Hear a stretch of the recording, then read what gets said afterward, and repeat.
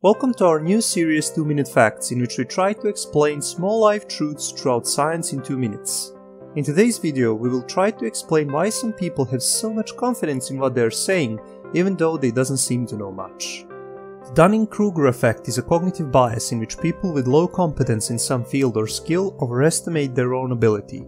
It is related to illusory superiority and comes from the inability of the people to recognize their lack of ability. Let's try to find a connection of how our confidence changes in regards to our competence. When you know nothing, you really cannot be confident, so naturally your confidence and competence level starts from zero. But while you are learning a bit about some topic or skill, your confidence in your knowledge begins to grow much faster than your real competence.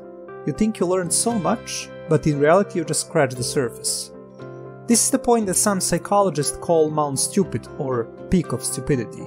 You're overconfident, but in reality you have little knowledge.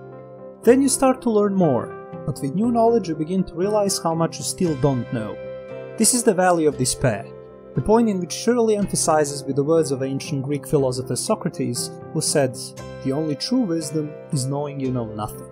And while this is true for some fields of our overall knowledge of the universe, there are many skills and topics that we can master almost to perfection.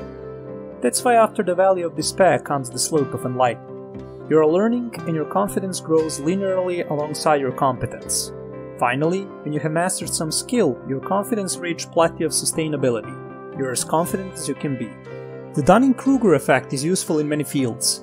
It can, for example, help us understand the relation of intelligence and self-confidence, discover science behind our motivation learning new skills, and explain psychology behind conspiracy theories.